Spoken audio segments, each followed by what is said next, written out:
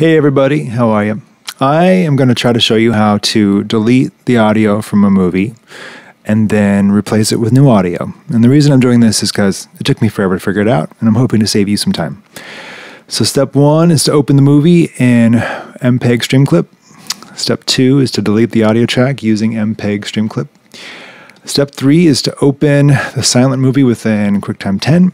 And then we drag whatever sound we want on top of that video window within Quicktime 10, and then we save it. And I'll show you. So we'll start with this really cool music video here.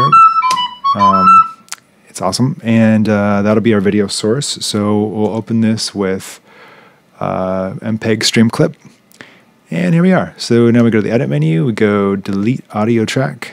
Boop, it's been deleted. And now we just save as. So I'm going to name this like silent, vid silent. Voila.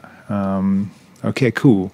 So we could quit MPEGStreamClip. Now we have this silent music video.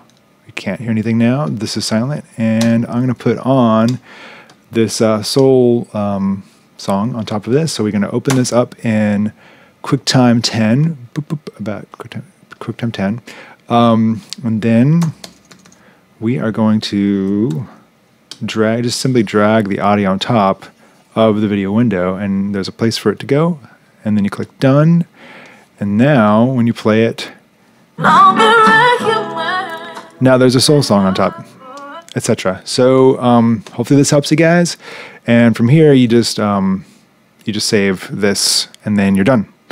Okay, thanks and bye.